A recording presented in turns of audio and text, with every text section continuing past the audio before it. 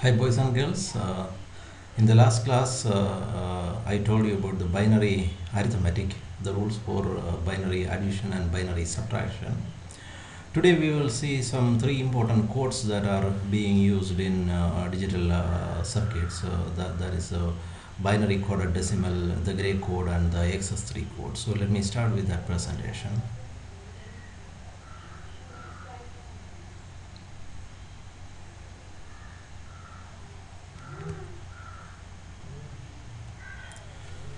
So this is speech is organized into four sections. That is, first I will outline what are the learning outcomes from this session. Then I will tell you about the binary coded decimal, the XS-3 code, and the gray code, of course. And finally, we will have a summary of what you learned.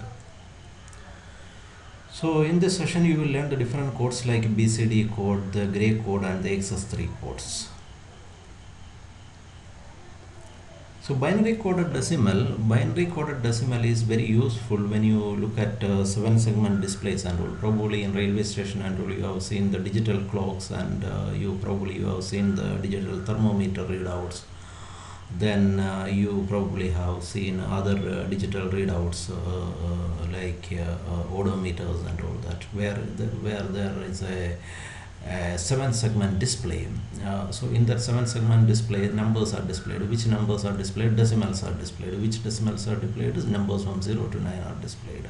So numbers from 0 to 9 means those codes, so those binary codes in 4-bit patterns, squared binary codes corresponding to 0 to 9, that is represented as a 4-bit pattern or as a quad. That is called the binary coded decimal. So 4-bit patterns from 0 to 9, they are called BCDs or binary coded decimals. So above 9, that is from 100 to, we are representing numbers from 0000 to 1001, that is 9. So those are the required numbers. So these numbers are passed through a display and displayed. So in between this number and the display, there is something called a 7-segment decoder. So the 7-segment decoder converts your BCD, that is the numbers from 000 to 1001 into some directions as to which segment should be turned on. Like if it is a 0 is to be displayed, so that is if the BCD that is coming is a 0000, this is a 7-segment LED, except the middle one, all segments are to be turned on, so that you get the number 0 displayed in the display. So it gives a signal like that. So such a circuit is called a 7-segment decoder. When it sees the number 0000 or BCD 0000, it gives a direction to turn on all segments other than the middle segment. So there's a kind of an 8 pattern in which the middle segment will not be glowing. So it looks like it appears at a 0. So you don't have patterns from 1010 to 11. Those patterns are don't care states because they do not appear like that. What is BCDs are used for displaying numbers in 7-segment displays. So these patterns from 9 to 16 are 9 and to 15. All patterns above 9 and below 16. That is all numbers from 10 to 15. That is the patterns 1010 to 1111. They are don't care states. They do not appear at all. So those are called invalid BCDs. So if you look at the binary coded decimal, it looks like this. This is a decimal 0 to say 15, and these are the binary values in as a 4-segment, that is as 4-bit 000 to 111. Okay, and BCD is corresponding to 0, it is a 00000001, that way it goes. Corresponding to 8, it is a 1000. It's a 4-bit pattern corresponding to the binary, and 9, it is a 1001, and BCD is a 1001. So above that, these BCDs are don't care states because the binary value is there, but the BCD values are from 0 to 9 only. So these don't care conditions, this we will discuss in great detail when you come across the Karnoff map, etc. So these states are don't care states, so that I marked with the X because they do not appear. Now what happens after this 9? We have to display 10. So how do you display 10? For that you if you want to display 9, you need only one 7-segment LED in which you turn on some segment so that 9 is displayed. Now if we want to display 10 means you have to display two numbers 1 and 0. So for that you need two 7-segment LEDs. Use two 7-segment displays are there. So the number should appear as the first to the right 7-segment display. I should be giving 0000. Okay, 0000. It is corresponding to the value 0. So that a LED will, that 7-segment display will display 0. Left one, that will display 1. So to which I should give the BCD 0001. So if I want to display 10, I should be sending 1000. Okay, so I should be giving two BCDs to my 7-segment display. The first BCD, left BCD will be 0001 corresponding to the 1, and the right BCD will be 0000 corresponding to the BCD 0. So how can I achieve that? All I have is a 1010. I have to achieve 1000 from this. So how to achieve that? Because I have 6 invalid BCDs here, so I have to add 6 to this number. So I will get the valid BCD. So how to make the invalid BCDs valid? That is the next problem. The patterns from 1010 to 1111, the 6 values are invalid BCDs. So they can be, because those 6 values are there. So if I want to make an invalid BCD a valid BCD, I have to add 6 or the pattern 0110 to each of these BCDs. Like for example, if I have to display the number 10, ultimately I should be displaying 0001 0000. This corresponds to the 0 here, and this corresponds to 1 here, displaying 10. So what I have to do is I have to add 0110 to 1010 to make it a valid BCD. So because 6 of them are invalid, 1010 plus 0110 gives you 1000. So this is equivalent to the BCD 0001 0000. So that this LED, the 7-segment display connected to this pattern will indicate a 1, and the 7-segment LED connected to this segment, or this corresponding to this decoder, that will give me a 0. So that the number 10 will be displayed in the display. So this is how I make the valid BCD 10. This is a valid BCD 10, which is equivalent to the binary form 10000. If I have to have 1111, this is equivalent to 15. So the left display should left 7-segment display should display 1, and the right display should display 5. So what I need is actually the LEDs are what I do is I add 6 to this, so that it becomes 1111 plus 0110. This becomes a 10101. So the first BCD, that is a 0101. This is a 5, and the next one is a 1, which is nothing but 0001. So this valid BCD becomes a 0001 0101, making this as a 1. So the left display will display 1, and the right display will display 5. Okay, so that this number will be 15, or the decimal BCD value 15.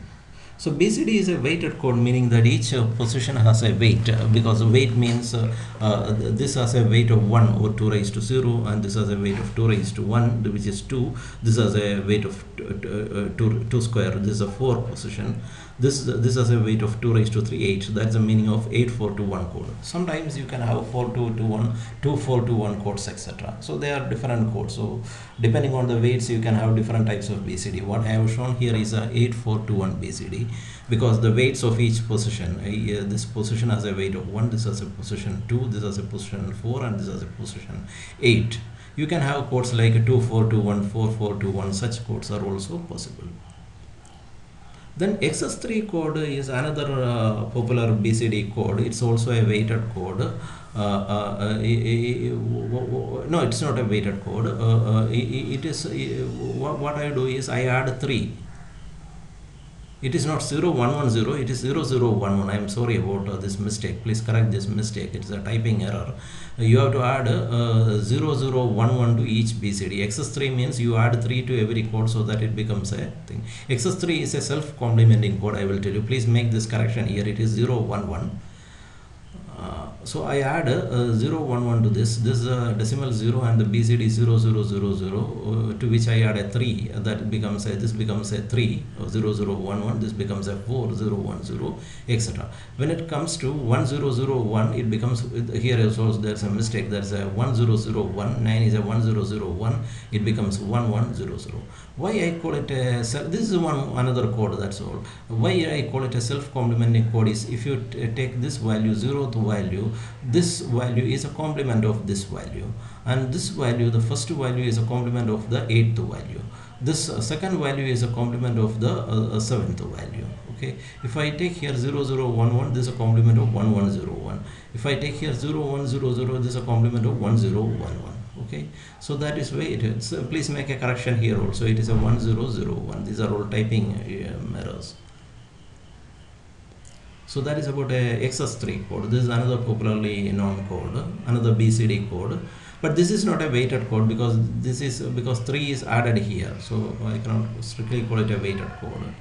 And there is another very popular code that is decided by Gray, that is called Gray code. Gray code is an unweighted code, it has no weight. It is quite useful in communication systems, coding theory, etc. So in this code, two successive codes differ in 1 bit only. Okay, so if I see this diagram, you can easily understand this. Suppose I have two machines in my lab. I give them address, like the first machine I give an address say 0. So the next one, to distinguish between distinguish it from this, I give an address of 1, so that this has an address of 0 and this has an address of 1. Now what I do is, in my lab I put two more machines. Okay, so this has an address 0, this has an address 1, this has an address 0, this has an address 1, then I have a problem.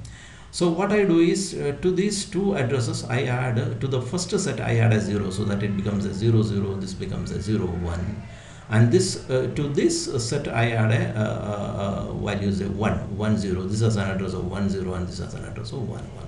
Okay, now I can distinguish each and every one, and if you look here, these adjacent machines have addresses they differ only in 1 bit. Say this has an address 0 1, this has an address of 1 0, and this has an address 1 0 0, and this has an address 0 1. So these are called Gray codes. If I look here across this, if you say there are 2 bit changes, but they are not adjacent, because this distance is more than this distance.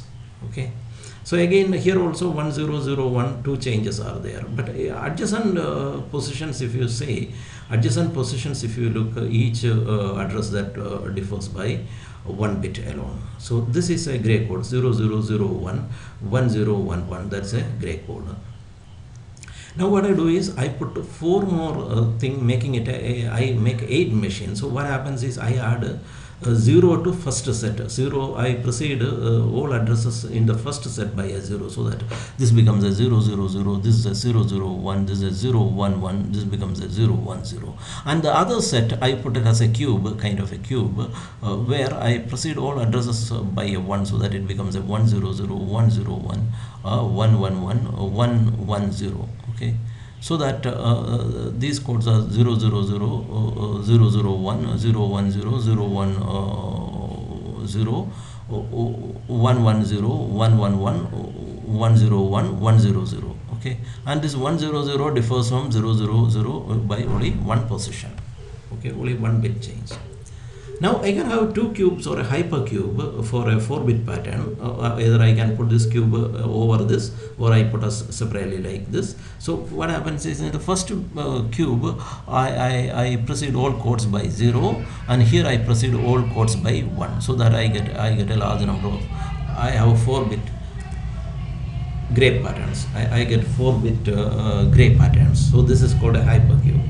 So if I go back to my presentation, these codes are 0 0 0 0 0 1 1 0 1, whatever manner. If you take this is 0 0 1 0 1 0 1. If you look at every code, you can see that if you look at the last code and the first code, again there's a 1-bit change only. Okay, you can write in many ways. Follow the code in this cube you understood. So the advantage is that since adjacent codes differ in 1 bit only, Gray codes are invulnerable to errors. Okay, so if you make a mistake in one bit, because you transmit all these bits through communication channels, and communication channels are very noisy, so when you transmit, some bits can be flipped. So a 0 can become a 1, a 1 can become a 0. So if you those are called transmission errors. So these transmission errors can easily be corrected if you encounter, if you use gray code. So gray codes find a lot of applications in communication system coding theory and all that. So now I come to the end of this session. In this you learned different codes like the BCD, Gray, and the XS-3 code. From here on, I completed some topics in the first module. From here, I will leave off for the time being from the first module, and we will go to the logical operations in the second module from the next class. This session we will take in person at 7 p.m. today. So that is the end of it, and thank you all.